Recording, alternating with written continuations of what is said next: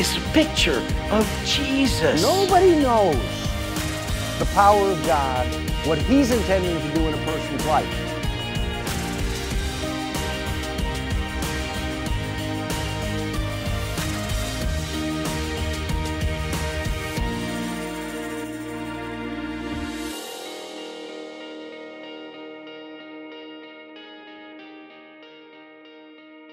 Hello and welcome to CrossTalk International. I'm Josh Weiss, and the past few weeks we've been discussing Passover. The contents come from the book Passover Backstory by my dad, Dr. Randy Weiss. We've got a lot of information to cover today, so I just want to hop right in. Oh my gosh, dinner rolls, we're gonna be excommunicated. Are Easter bunnies kosher? Jesus Christ, who forgot the matzah? Wait, separate checks, please.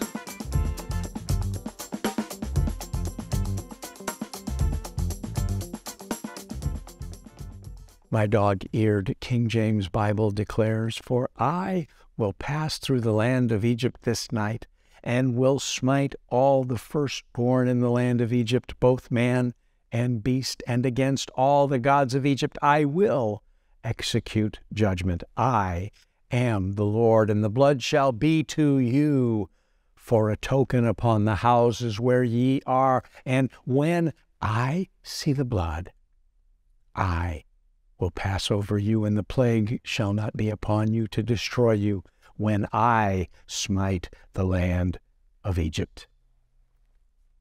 Later in the same chapter, God spoke, "For the Lord will pass through to smite the Egyptians, and when he sees the blood upon the lintel and on the two side posts, the Lord will pass over the door, and will not suffer the destroyer to come in unto your houses to smite you." This presents a God working in tandem with the destroyer.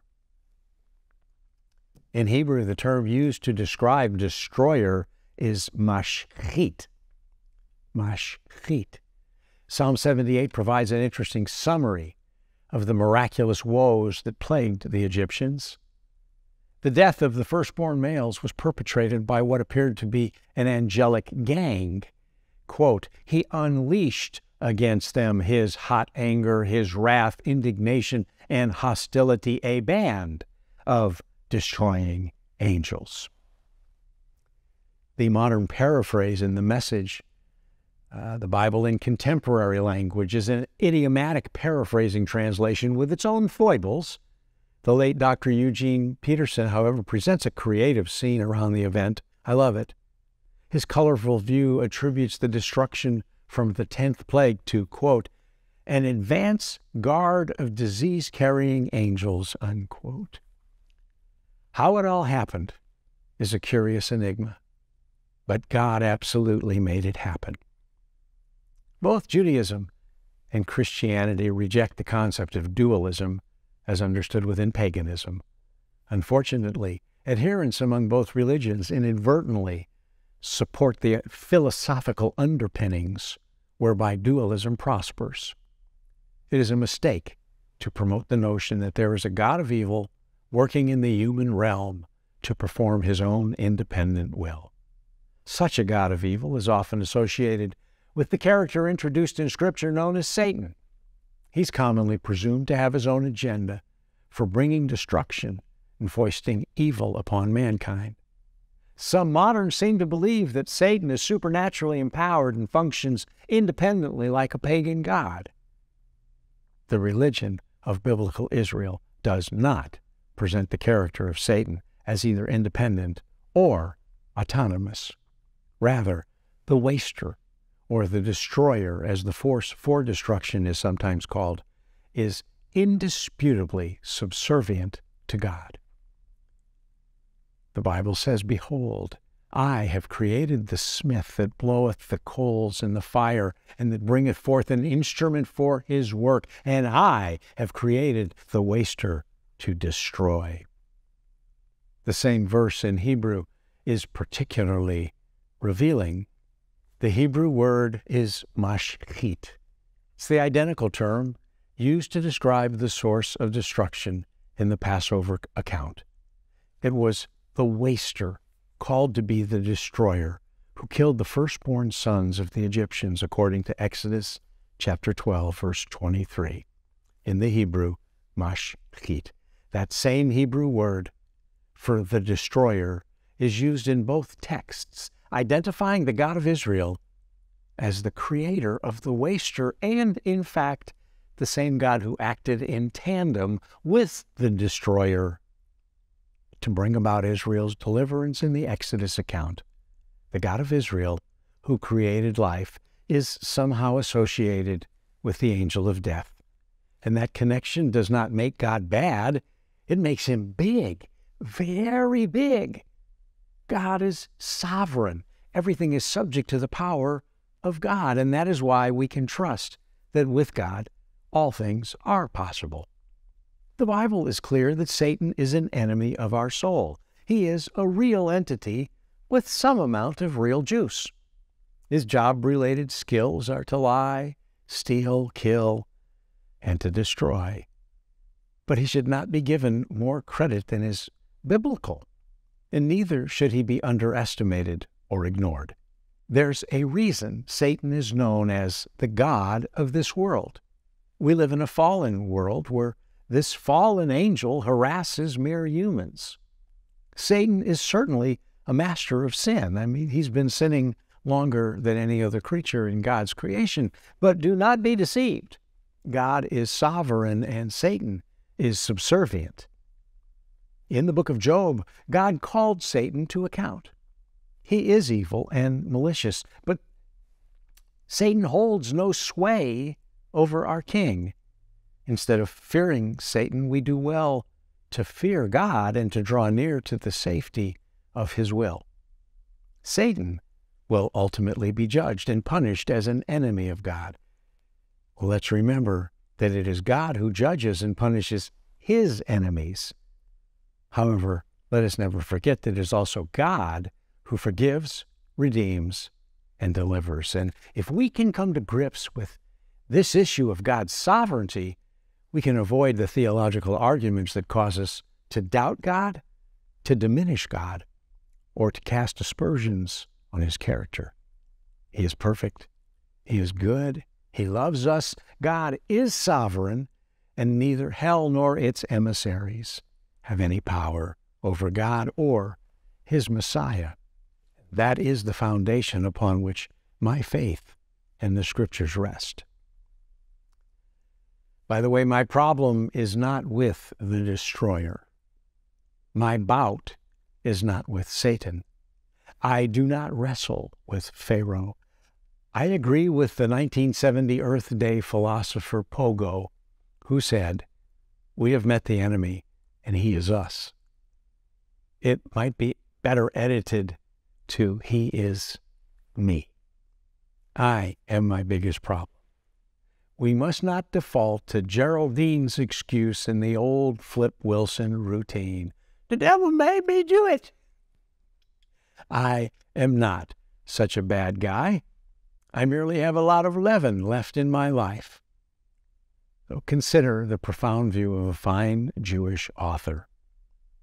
Quote, "In rabbinic interpretation, chametz is seen as symbolic of the yetzer hara, the evil inclination.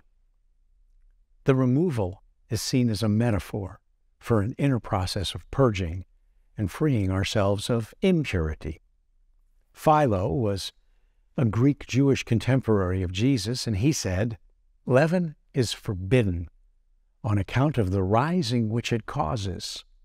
This prohibition, again having a figurative meaning, intimating that no one who comes to the altar ought at all to allow himself to be puffed up by insolence. But such persons may keep their eyes fixed on the greatness of God, and so obtain a proper conception of the weakness of all created beings. For my fine fellow, you came naked into the world, and you shall leave it again naked, having received the interval between your birth and death as a loan from God." You know, that brief span between birth and death is a loan from God. But how does God calculate the time value of his investment in our lives? How do we value His loan while we still breathe? Preachers have preached about it, and we've all seen the dash on a tombstone between the dates of birth and death. We should all make the most of our lives lived during the dash. My advice is to not live it as a mad dash between chaos and cataclysm. It should be a full life complete with joy and more joy. We should have hope and find fulfillment. We should pray in faith and expect divine intervention. And of course, we will also experience unexpected challenges and opportunities to trust God. So, trust God we must, even when some questions remain unanswered. Unanswered questions can be very troubling. To my dismay, while I was diligently working to complete the manuscript for this book, I got caught in the dash with some unanswered questions. It felt like God had forced me to look at ancient realities I just didn't want to see. As the author of this book, I needed to know the answers before I asked the questions of you, my readers and listeners. This work was essentially completed until 3 ugly questions surfaced. And some questions are only answered by God, and many questions have no easy answers. I invest much of my time studying the Bible. It's a passion that makes me seem odd to many people. Just when I thought this book was finished, my studies assailed me with new questions. Very bothersome questions. The entire Passover, Egypt, Moses, God, the slavery story, it all sort of twisted me up in an unexpected manner. I was totally unprepared for this, and it temporarily stopped me from finishing the manuscript to this book. I read some Bible chapters in a new light that caused me pain, uncertainty, and, I'm ashamed to say, even anger. I was forced to ask some terrible questions about my people and myself. Now, I assume some non-Jews have asked the first 2 of these questions behind our backs many times. The third question, it went directly to God. Quite honestly, I don't like the way I asked it, and I was extremely troubled because the answer was not in sight, and I feared I would not get an acceptable answer. So, question number 1. How could the Jews have been so blind that they ignored the miracles that freed them from Egypt? Let me ask it another way. If you had seen God pour out deadly plagues on your enemies while miraculously sparing you, wouldn't you have paid attention to His instructions? I don't like that. Second question. I'm embarrassed to ask it, but how could the Jews have been so ungrateful that they worshipped a golden calf instead of the God that parted the Red Sea and destroyed the attacking enemy army? I mean, really, why? Why give up on a God who saved your bacon, also known as beef fry to Jewish kids of my generation? Parting the Red Sea was so epic. It even enshrined Charlton Heston in Hollywood history. The Red Sea miracle has caused believers and skeptics to marvel ever since Moses penned the news story. If the Jews who followed Moses acted like it never happened within weeks of their enemies being instantaneously buried in a watery grave, how did they do such a vile and ungrateful thing? And the third question, why did God prescribe over 400 years of slavery to the Jews in Egypt, generations before they'd ever set foot in the land of Pharaoh? I had to ask that because it happened. God told Abraham this would happen, as recorded in Genesis chapter 15, verse 13. He said, know for certain that for 400 years your descendants will be strangers in a country not their own, and that they will be enslaved and mistreated there. I don't know, the long history of Judaism covers a myriad of Jewish heroes, victims, and scoundrels, but these three questions are focused on the era framed between the death of Joseph in Egypt and the early leadership of Moses in the wilderness. Admittedly, I was frustrated when I began pondering these matters. The answers to the first two questions were not satisfying. The third question, it was just paralyzing.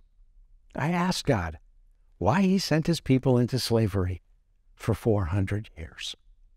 I wondered just what had happened during those 400 years that caused God's people to become so tragically disconnected from him. These were not obvious questions, and they did not have obvious answers.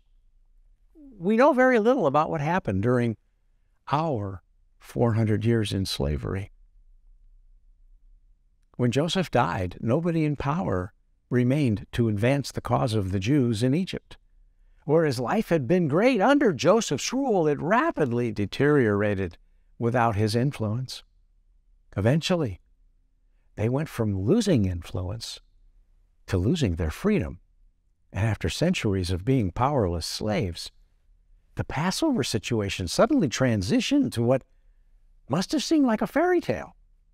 When Moses led the Jews out of Egypt, they departed with wagon loads carrying the wealth of Egypt.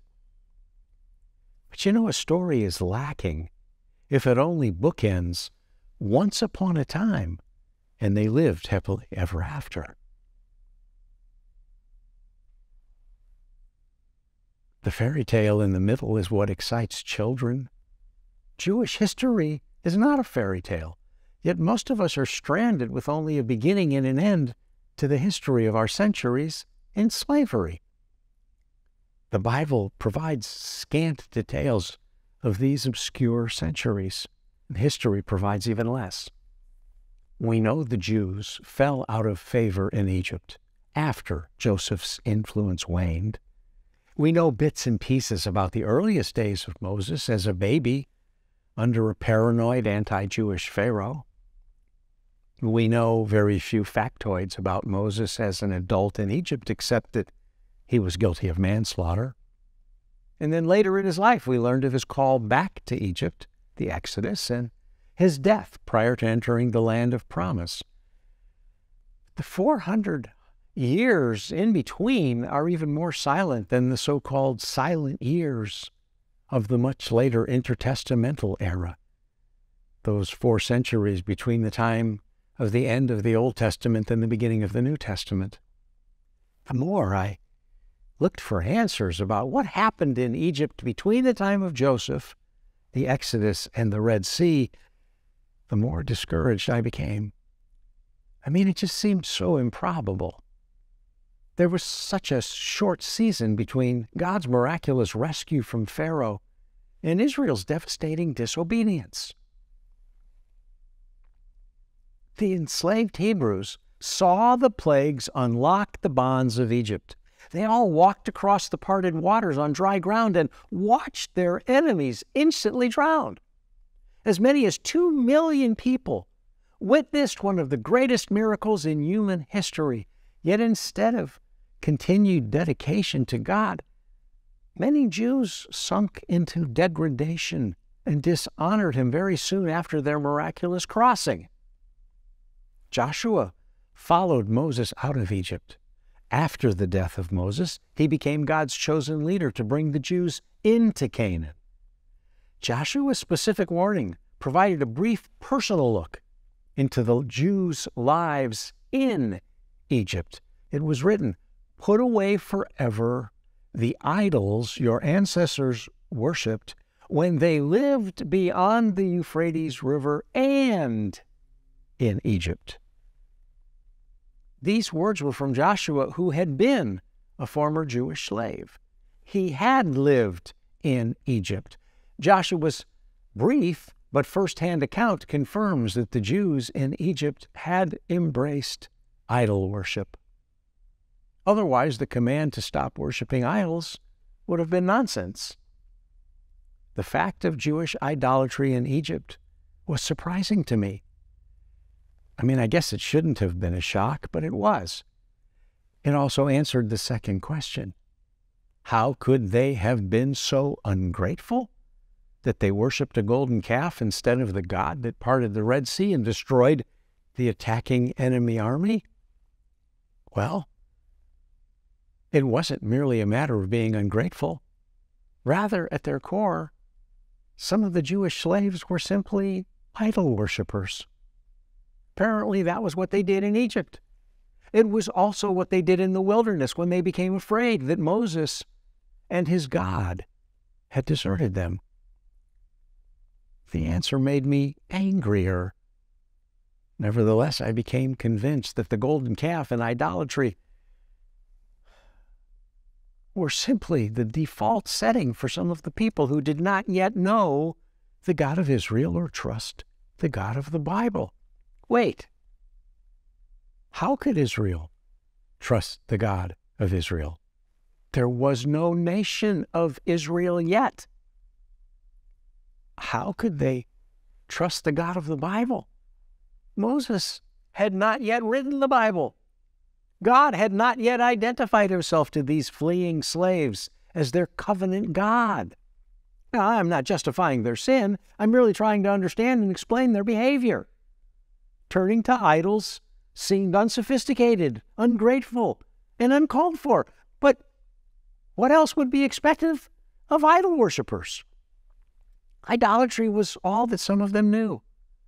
The law of God was still on the FedEx truck when Moses crashed and broke the rockument containing God's 10 Commandments to the orgiastic people dancing around Aaron's golden calf. I concluded that the people were unsophisticated, ungrateful, and probably undressed by the time Moses shut down their party. One version of Scripture says, Moses saw that the people were naked. Another implicates Aaron as the partymeister. Moses saw that the people had been committing adultery at Aaron's encouragement and much to the amusement of their enemies. Forgive me if this is all old news to everyone else. I had held my people in higher regard and blindly assumed that Judaism had been preserved in Egypt. But such idealism seems naive in the face of God's own characterization of their behavior according to the words of the psalmist, and I quote, "When they were in Egypt, they paid no attention to your marvelous deeds or your wonderful love." Unquote.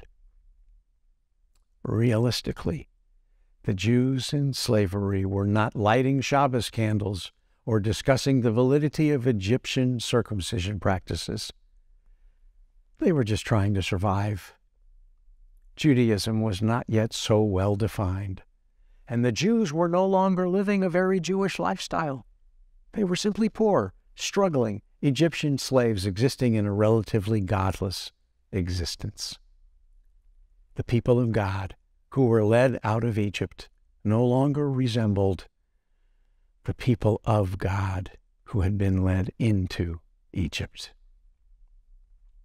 Centuries living in slavery in a nation which embraced idols took a costly toll on the people of God. The people of God who were led out of Egypt no longer resembled the people of God who had been led into Egypt. And this shouldn't have been a surprise, but I had never reflected on the subject. And I guess I'd never heard it discussed. This realization suggests we might do well to consider our own weakened Judeo-Christian culture. Hear me and answer this question for yourself. Have we radically deviated from what our faith requires? Do 21st century believers resemble the people of God who promoted their faith to 18th or 19th century Americans? Do today's people of God behave like earlier generations of believers who were less connected to a culture that winks at promiscuity, adultery, homosexuality, and abortion? Was the morality of earlier Christian generations defined by social media, Hollywood stars, or perverted politicians? Of course not. Historically, the Bible set the standard for acceptable norms. The Bible was held in high esteem and used to be more respected by the government and the populace. It is no longer the gold standard of our society for defining right from wrong. In mere decades, we've seen enormous deterioration of moral standards of Western civilization and Western Christianity. Just imagine the corrosive power of centuries living as slaves in a land totally devoid of the knowledge of God. My conclusion was that the golden calf was not an aberration. It was a religious practice embraced by the Jewish slaves of Egypt. None of these thoughts had ever occurred to me. Therefore, none of them had bothered me until I was confronted with a different reading from a paraphrase of the Bible. I was sitting in a coffee shop in California, reading from the stack of Bibles I had packed. My studies were in Ezekiel. One doesn't usually think of the Exodus account while engaging the musings of what seemed like a hallucinogenic experience of an ancient Hebrew prophet, but I was captured by the 20th chapter of Ezekiel, where the prophet reported that God said, quote, "I chose Israel and revealed myself to her in Egypt." Suddenly, these silent years became less silent. Then I said to them, "Get rid of every idol. Do not defile yourselves with the Egyptian gods." And it was then that I realized the Jews may have already angered God way back in Egypt. But they rebelled against me and would not listen. As my mother would have said, oy vey. A pattern was revealed. They didn't get rid of their idols nor forsake the gods of Egypt. Then I thought, I will pour out my fury upon them and fulfill my anger against them while they are still in Egypt. I'm always fascinated by Jewish history and how it plays into the bigger picture. I hope you are too. If you're interested in learning about the Passover, you can check us out online, crosstalk.org or randyweiss.com. You can also reach us on social media as well. You can find us at CrossTalk TV. Until next time, shalom and God bless.